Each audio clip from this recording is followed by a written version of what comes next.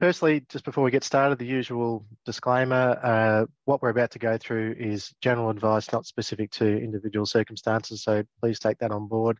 Some of these things may apply to your different circumstances.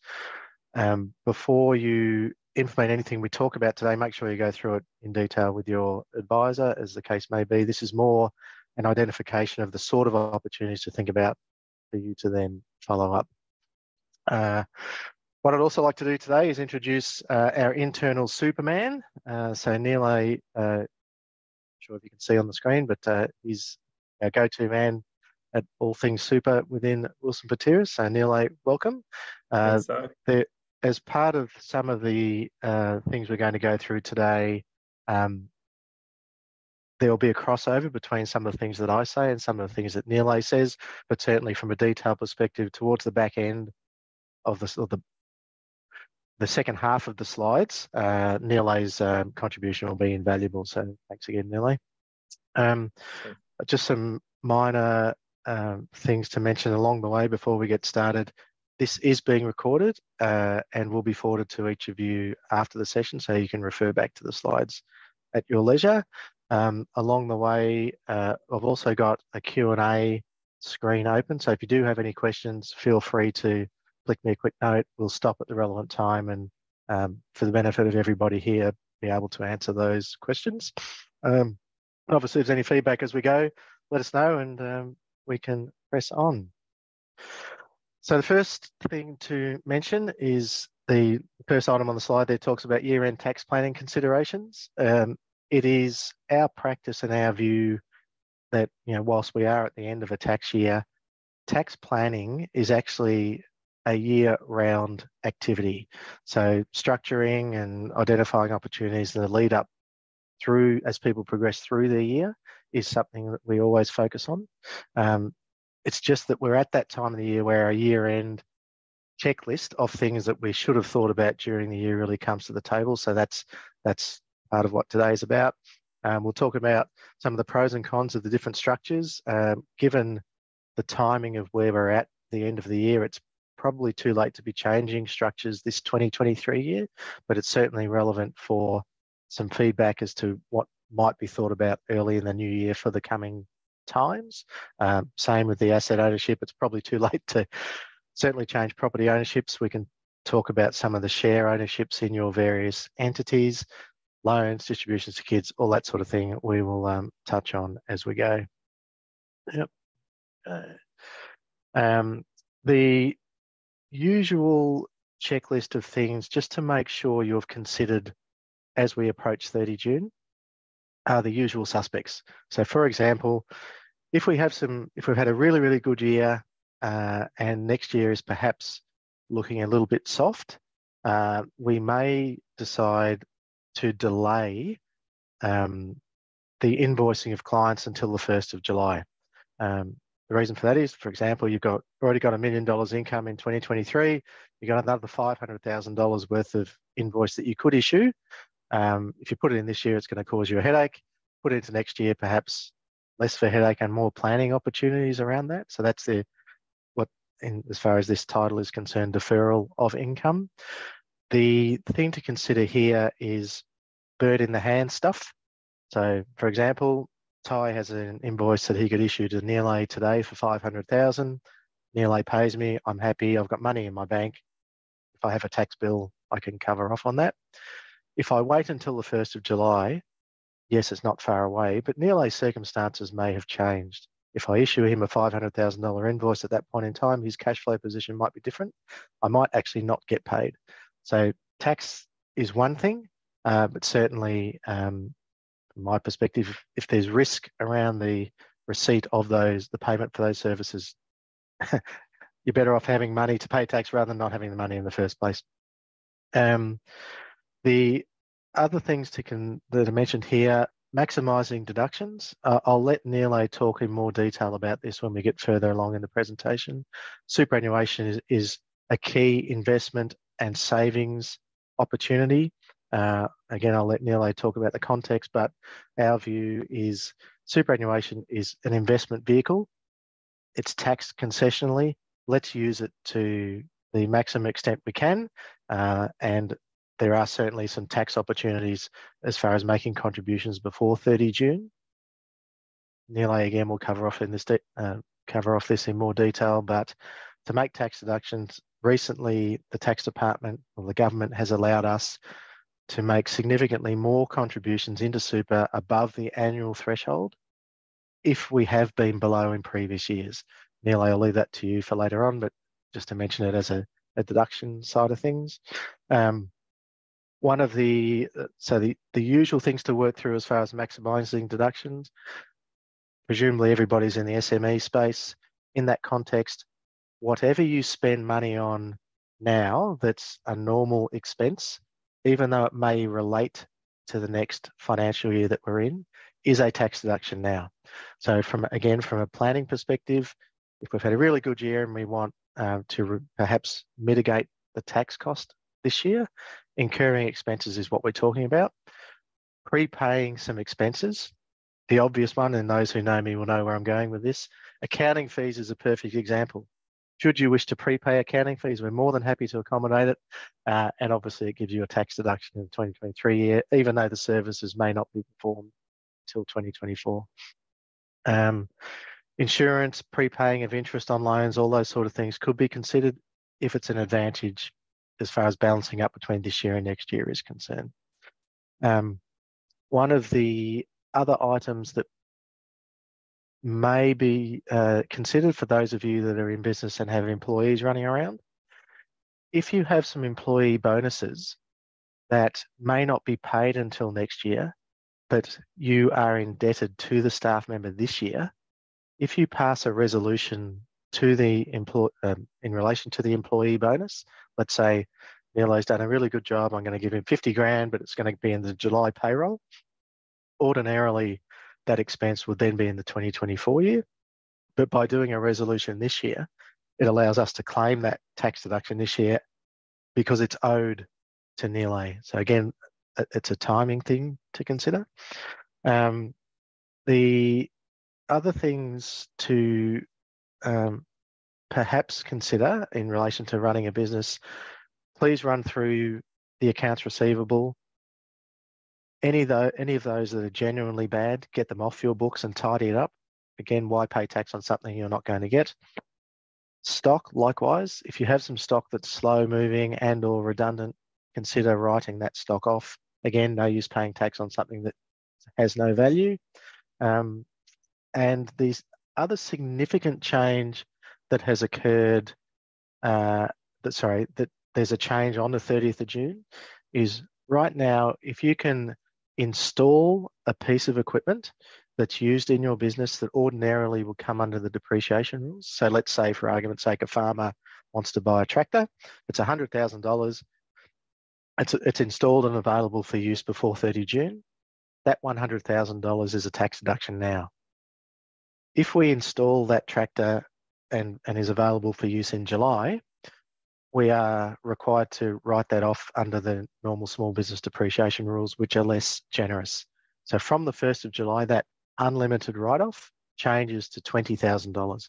So if there's that significant capital expenditure you're looking to make, certainly there may be significant advantages from a timing perspective for tax to bring that forward.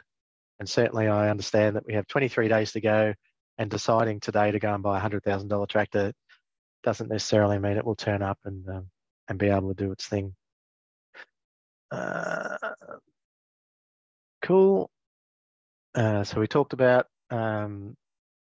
deferring income.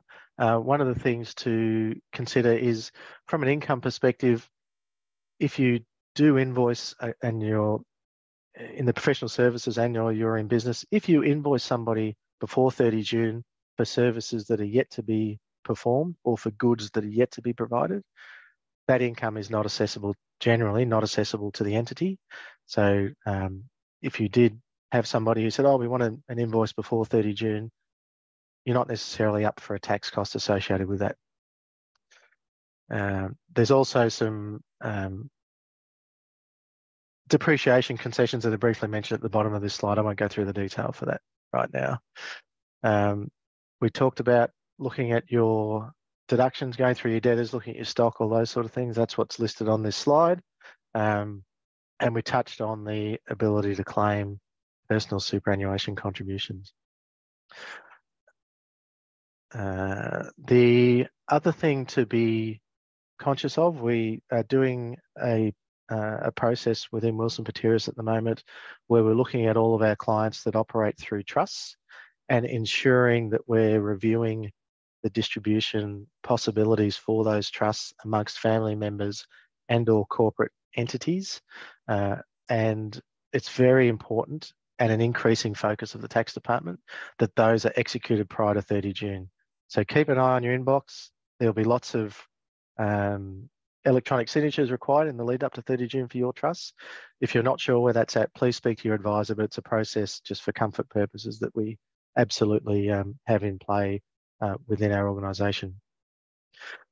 In that context, for those that are in the appropriate circumstances, with a trust, obviously it can distribute amongst family members, but it can also allocate income into another entity, e.g. a company, and be taxed accordingly. Please, again, for our internal purposes, we'll be reviewing that for all of the clients and making determinations as to what does or doesn't work. But again, from the tax department perspective, it's very important moving forward, if you are allocating money to a company to try and mitigate some of the tax costs for the profit in the trust, the flow of funds goes into that entity. It may have been practice in earlier years to say, oh, the company gets $100,000, but we won't put the money into it. We'll work it out later on. That's no longer the case. We really need to make sure that we're funding those distributions into the companies. And likewise, there's an increasing focus from the tax department that if you're allocating money to children or parents out of the trust, that there's a flow of funds that relates to that distribution, or alternatively, there's an acknowledgement of that person's entitlement. That's part of our process we're doing internally here for each of you. So again, if you're not seeing something coming through or it hasn't been communicated yet, feel free to reach out and we'll fill in the gaps for you. Trust beneficiaries. So this is probably preaching to the converted, but within all your trust structures, we do a review each year as to what your trust can and can't do with different types of income. And we make sure when we do those distribution resolutions, we're looking at the best outcome. Won't go into too much detail here. It's about the most tax effective result, and we're on it. Capital gains tax, another important consideration. As we approach 30 June, we may be considering whether we have some capital gains on things that we've sold during this particular year. Please consider, if you do have some unrealised losses on investments, it may be prudent to realise those losses now so that those losses offset against any gain that you have made during this tax year. There'd be nothing worse than, for example, paying tax on $100,000 that you've made this year, and next year you make a loss of $100,000, but it can't offset against the previous year, so it gets carried forward. Not ideal from a timing perspective. It might also be a good opportunity to speak to your advisors and or your financial advisors around the structuring and ownership of some of your investments. Moving forward, it may not be appropriate that XYZ, BHP, for example, is owned by an individual, by a trust, or by a company. It might be better that the ownership of that investment is best elsewhere. Now's a really good time to assess that ownership so that you can make some changes now, particularly if there's no capital gains, and move it into a more preferred environment. So from company to trust, from trust to company, or in particular, as Nilay will touch on later on, there's a possibility to make some contributions into super. And for example, if I own BHP and there was no capital gain on it at the moment, I might be able to do a transfer from me into my super fund so that moving forward, that ownership and the capital gain and the dividends is in a more friendly environment. But I'll let Nilay talk about the possibility to do that. Just going back to the starting point of the presentation today around the tax planning being an all-year process. It's also a good opportunity, given that we're approaching 30 June, to assess how we are structured generally. So because of the increasing focus on distributions out of trusts and potential tax inefficiencies and future sale of the business that you're in, et cetera, increasingly we're seeing clients consider operating their businesses from a company instead of from a trust. Not that it's going to happen this tax year, but it's an important consideration as early as possible in the new tax year to contemplate whether we can do some rollovers from a trust into a company. There are some pros and cons, so it's important you understand all of that. But if a business generally has significant working capital requirements, it's our experience that ownership is generally best in a company environment rather than a trust. And we can talk through the difference for capital gains purposes if you're looking to sell in the future. There's also some timing opportunities, perhaps if your business is growing, to change from a trust into a different structure to enable you to offer equity positions to other people if you need capital to grow, or you want to offer shares to employees, et cetera. You can't do that as a family trust, but rolling it up into a company may be a really good opportunity to provide for that next part of your journey in business. A lot of detail behind that, but just to flag it as something to consider. So this is just a screenshot, which I'll let you look at a bit later on, just the difference between allocating income to a person or income into a company. You can see there's, at 30% money going into a company's got a big difference compared to the tax rate if it's allocated to an individual. But again, it's important that if you're going to undertake this exercise, that this so-called bucket company really, in the terminology I'd rather use, it's an investment company. And how it receives money is you contributing in this manner makes a big difference to the amount that's invested. So as an example, we take this scenario here, and on an after-tax basis, if we have $500,000 that's gone to an individual, 188 is lost in tax. We've got $312,000 to invest. If we use the company option, we've got $380,000 to invest. Obviously a much better starting point. As I said, please review these things later on. This is the slide just talking about the instant asset write-off that ends on 30 June. We do have one question here, Nilay, which is in relation to the additional tax on super. Yes. I'll come back to that a bit later on. It's about the Div 293 scenario, over 250 extra tax. I'll let you explain that when you get to that point. But what I'll do now is I'll hand over to Nilay, everybody. Obviously, if there are other queries and things, we do have a session at the end where we bounce backwards and forwards. In the meantime, if something occurs to you, please flick us a note in the Q&A. But Nilay, over to you for your part of the presentation. Thanks, Ty. Hi, everyone. I'll just start to explain all the matters in relation to the self-managed super fund so that you can have an idea about how it can be tax-effective way to utilize those strategies.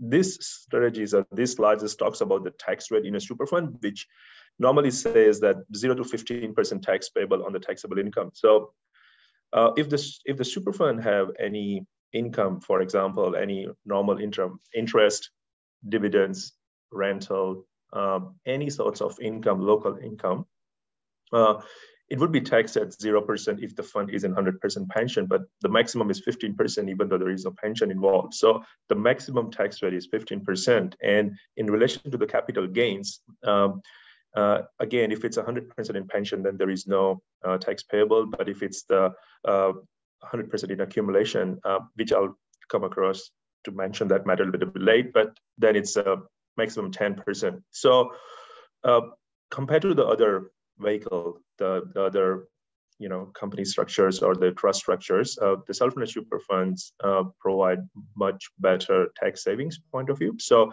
something to understand, like this is a basic slide to explain what's the tax savings in a self-managed super fund compared to other entities. So that's something to look into it. Yeah, so the context I like to use, Nilay, in this scenario is if you put $100 into super, after tax, you generally have $85 available to invest. If it's done in a company, you have 70 cents available to invest, obviously a big difference already. And if the investment is generally in a trust or a person's name, it's $53 left to invest. So obviously the compounding effect of that is significant over the journey. True. So compounding over the years would be much better. Yep. This strategy is about carried forward unused concessional contributions, which means what it says is if your member account balance, and that includes super like a pension and accumulation, but your super total balance is less than 500,000 as of 30th of June 2022 financial year, which is a previous financial year, and if you haven't utilized your concessional contributions cap since 1st of July 2018, which is some years back. So what you can do is you can make the concessional contributions before 30th of June 2023, and you can claim that deductions against your individual income under your personal tax return.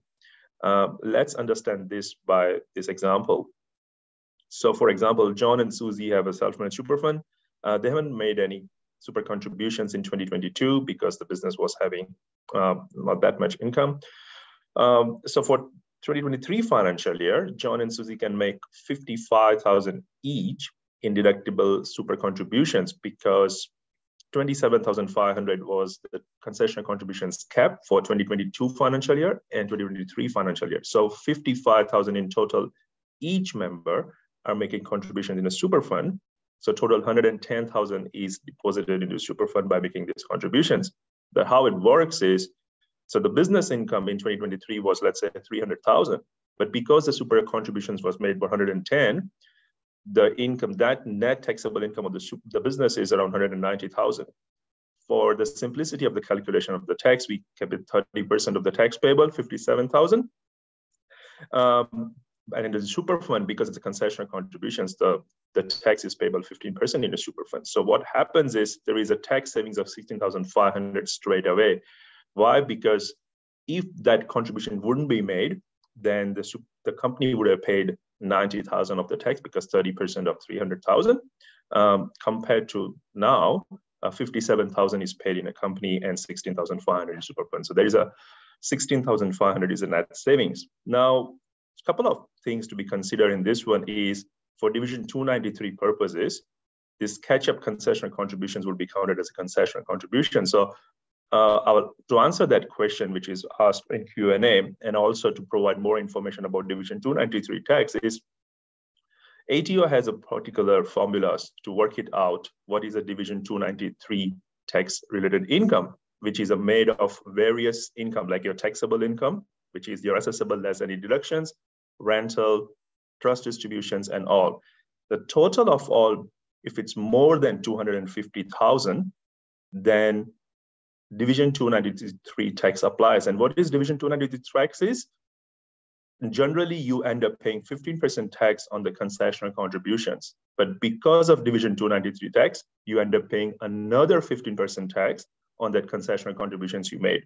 So in this particular example, if John or Susie individually have more than $250,000 worth of taxable income, then they would end up paying 30% tax on these deductions, on these contributions. So something to be mindful of that. Now, the question was that my income is greater than 250K and the ATO claims additional tax on my super, which is correct, 15% additional tax. Can I avoid this additional tax by splitting my super with a partner? To answer is yes and no. So what happens is, because that tax is calculated on your personal income, which means if you wish to avoid an income coming to you, for example, trust distribution, if you can avoid what you're trying to do is to stay beyond the 250,000 threshold. So if you can reduce your income by any way, then you can save the Division 293 tax. So if you can allow to get the distribution to your wife, that's one of the things to consider, or other things. But if you can't, then unfortunately there is no kind of escape from that. Having said that, yes, the the contribution split can be possible with the wife, and that would get you an additional tax offset under your personal tax return, but that would be different compared to the Division 293 tax.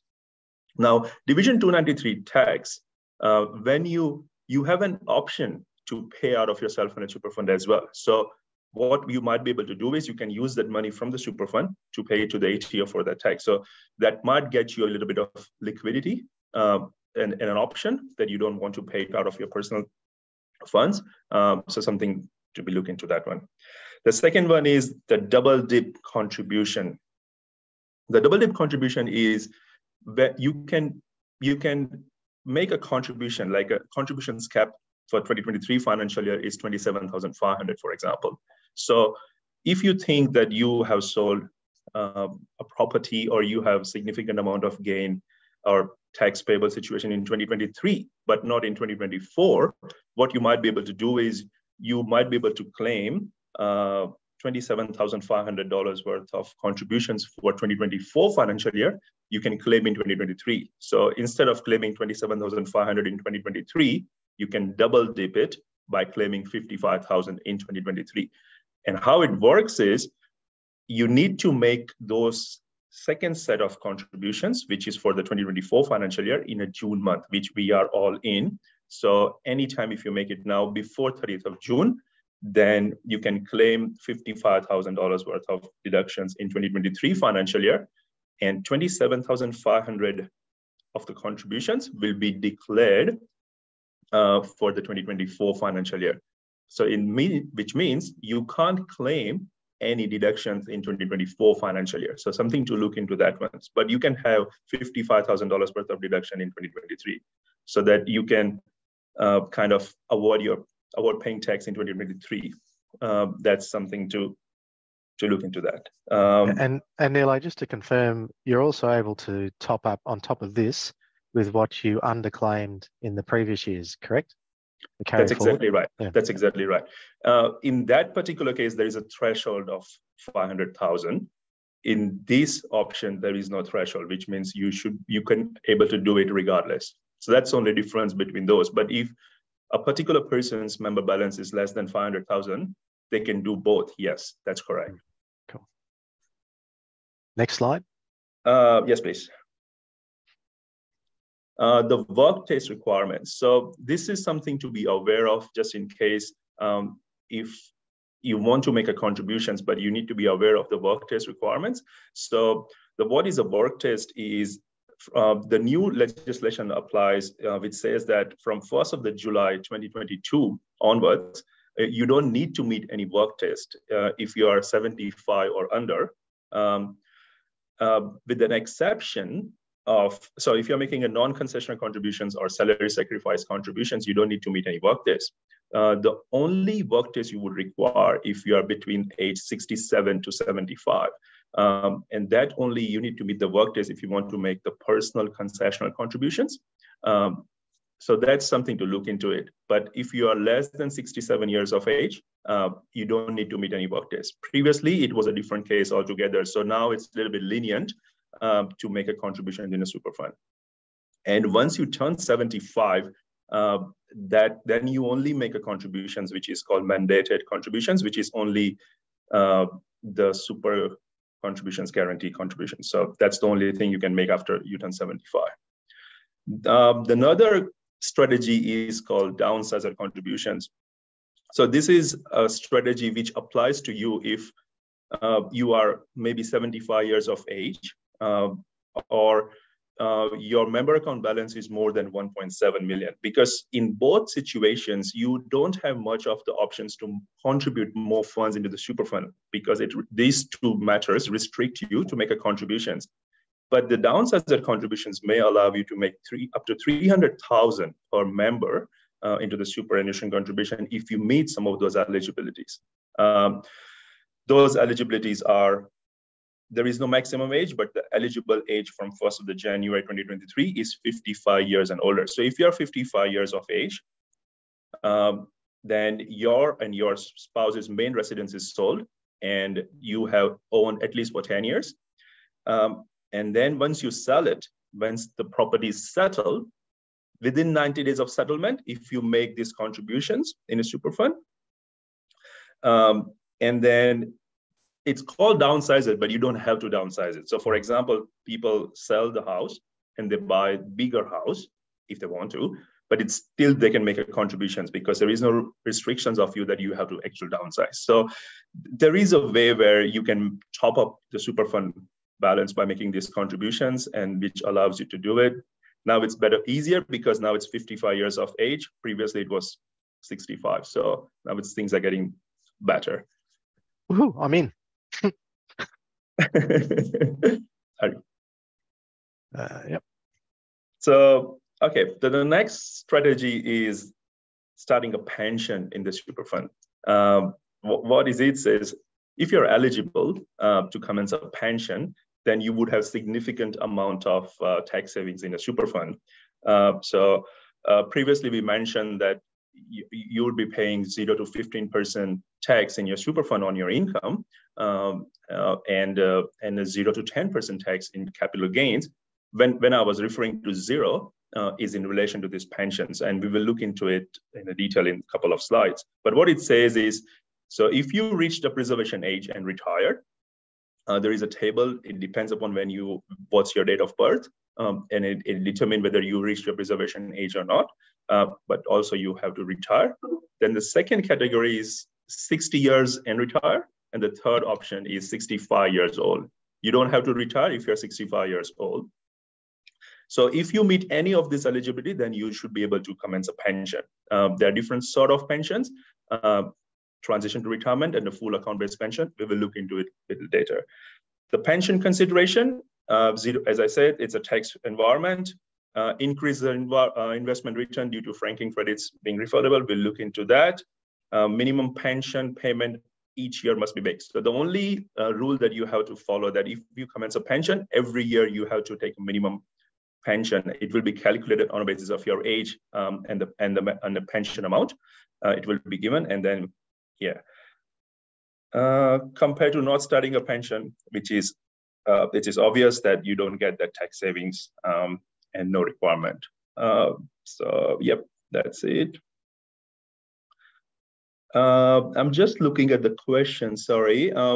By the way, relating to the splitting super question, my income is not from business. I'm paid by my employer. I've actually already answered. It's been answered. That's good. Yeah, cool. That's right. Okay, cool. That's fine. It's all good. Okay, the example I'm referring to the slides now. So in example with how beneficial the pension could be. So in 1992, someone bought 10,000 CBA shares, and at that time, believe it or not, $1.49 per pop. Is that right? Jeez. Yeah, actually, I looked into it, and the purchase price was approximately $15,000. Then a person commences a pension in 2020 financial year or 2022 financial year in that matter. And now the fund is in 100% pension. So if the person has an accumulation account balance since 1992 up to now in 2020, in this example, always been accumulation account, but just now or 2020, that person commences a pension. And then after commencing a pension, the person sold it for $101. So for example, for $1 million. So the capital gains were $985,000. But the tax payable in super fund, completely nil. Why? Because the fund is in 100% pension phase, and the capital gains tax will be exempted from the tax point of view because you are in 100%. 98,500 tax saved right there. That's right, and which you can invest into something else, which you have further tax savings again. So as we discussed earlier, it's more of a compounding benefits of if you have the pensions in place. So, okay. The next one, so capital gains in a superannuation fund. Through this example, we're just trying to explain with pension and without pension, the difference. Again, the example, BHP shares bought more than 15 years, sold it with a capital gain of 500,000. So how the super fund calculates the tax is outside super fund, there is a 50% discount under individuals and the trusts and whatnot. But in a super fund, it's a 1/3 discount.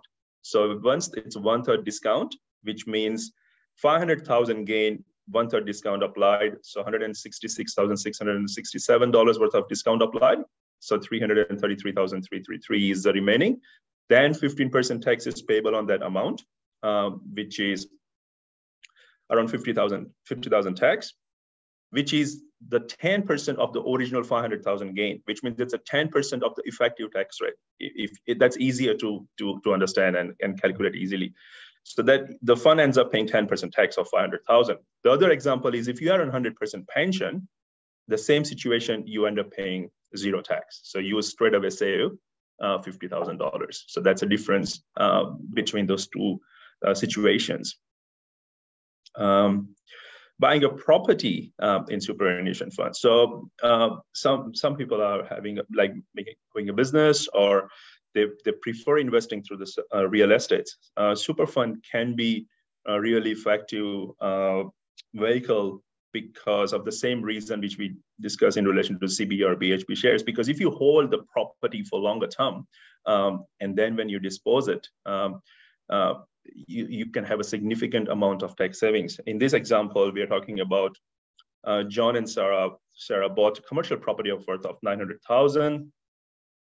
They had 400,000 in the super fund, so they took the loan for 500,000.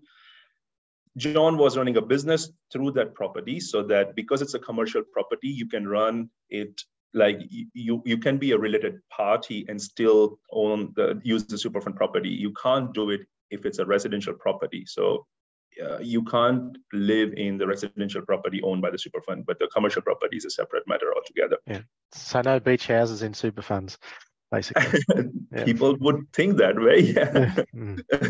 Anyway, the super fund made the loan repayments and the other expenses from the rental income. And then some years when the business was sold, the properties were sold along with the business.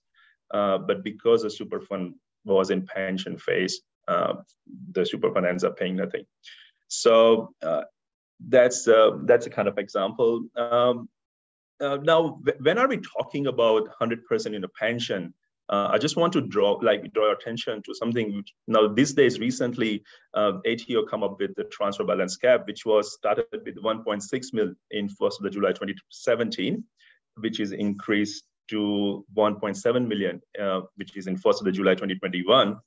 And from 1st of July 2023, it's going to be 1.9 mil. What are these figures is you can have up to 1.9 if you want to keep the funds in a pension.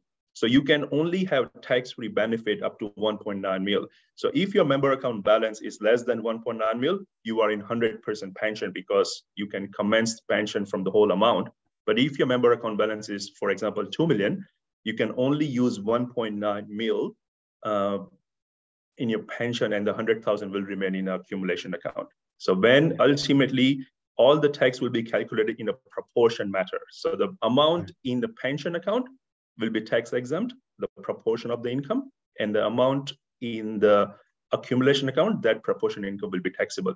Again, it's still a good savings because the proportion in the accumulation account most likely will be less. So how that proportion will be calculated, we have to apply the actuarial certificate, and then actuary will let us know what proportion of the income will be tax exempt on the basis of the pension account balances. So definitely, Nilay, in my experience, it's still a significant advantage if you're fortunate enough to have a large superannuation balance. You obviously, say in this context, have the earnings on 1.9 tax-free, and the earnings on the balance of your fund, if that was another 1.9, it's still only taxed at 15%. So if you took that out of super to just bring it down to the 1.9 tax-free threshold, you're going to have an entirely different tax rate on the excess. So generally, it's best to leave it where it is. That's right. And if the two members and they both are in pension, it's multiplied by 2. So it's a significant amount. It can be, left in a super fund to invest through, so that we can have the tax savings. So if it's used correctly, the self-managed super fund could be really effective vehicle. Yes, definitely. Yeah. And I'm not sure if it's in a later slide too, but if I can, one of the other strategies that we do employ is if one spouse has a really significant superannuation balance and say is in pension phase, and the other spouse has a smaller balance, depending on people's age and employment status and that sort of thing, there's a possibility to withdraw from one member, so the higher balance member, take it out of the fund, potentially no tax payable or likely no tax payable, and put it into the other person's balance. So what we try and do is get them as level as we can. That's right. That's right. We call it as a recontribution strategy. That's a very effective way. That's right, Ty. It's a very effective way to reduce one of the members' balance, which is more than the transfer balance excess, and to put it into the other balance who has a lesser amount of the member account balance, which is really, yeah. With this slide, the franking credits refund. So what we are trying to explain here is, because the franking credits generally calculated on a company tax rate, which is more than 15%, than the 15% tax in the super fund paid. So there is always a tax refunds if you're investing only from the shares with the franking credits payable. So let me explain it in an example so that it makes more sense. So for example, Advert invest into blue chip dividend paying companies through the super fund. So the super fund only invests into shares in that example, and they're only blue chip companies, which means mostly they're providing the dividends, fully franked dividends or partly franked dividends in that matter. Most of the fund's tax is offset by the dividend franking credits. And on top of that, the significant amount of franking credits to be refunded, because the fund is paying 15% tax and you are getting approximately 30% or 28 or 29% of the franking credits, you still have significant amount of refund after paying the tax to the ATO. But this thing can be significantly better if you are in pension phase, because you are literally not paying any tax on that income, and you will get the 100% franking credits back. So with the pension, your tax refunds would be significant, which you can utilize that refund to reinvest into the shares. And then you will have the compounding effect of the dividends over the years, because your tax savings will be reinvested and that will generate the more refunds. Yeah. So if I have CBA shares, for example, I get $70 as a dividend from CBA. In a super fund, I'll get at least another $15 as a tax refund if I'm not in pension phase. If I'm in pension phase, I get $30 back from the tax department. So effectively, I either receive $85 or $100 when most other people only have 70. Big difference. Big difference, yes. Yes.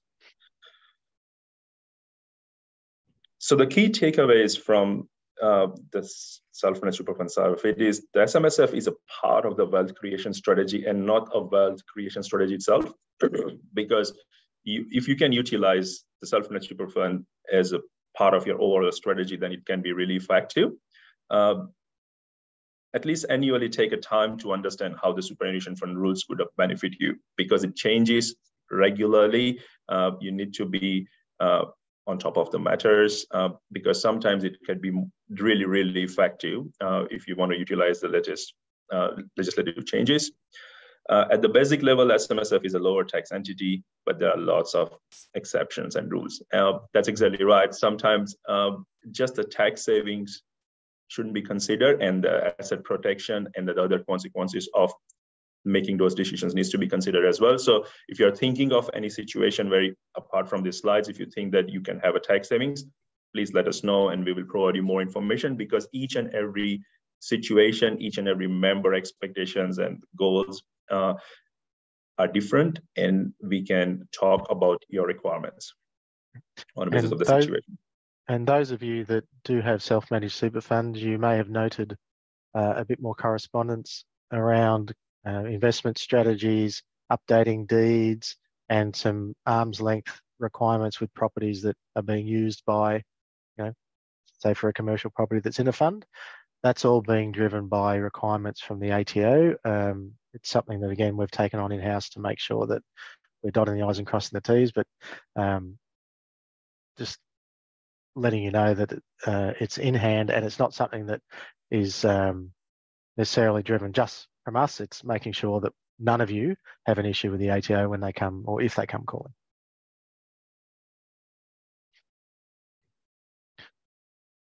Cool. Back to me? Yes, please. Excellent. Yeah, excellent. So the our tax journey is about efficiency So if we can have an average tax rate over our entire journey of a certain figure, it's a much better proposition than a lumpy, 1 year I'm at 47, next year I'm at 10, next year I'm at 47, next year I'm at 10. That causes all sorts of headaches.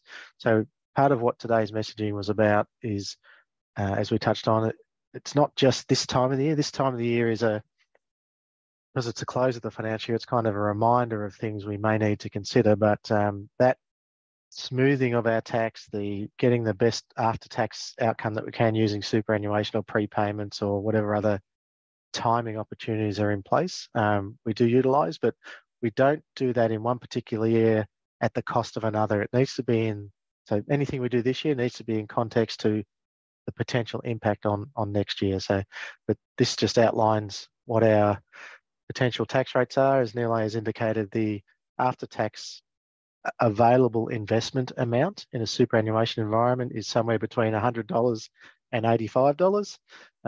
In a company, it's $70, and individual rates, if you're on the top tax rate, it's a $53 investment that you have available after tax. So clearly, if you can get your savings into a lower taxed environment, you're going to have a far better investment outcome than you would as an alternative. And again, as Nilay has indicated, all of these things need to be balanced out with asset protection and estate planning and all these sorts of things, which go hand in glove with this sort of planning that we do.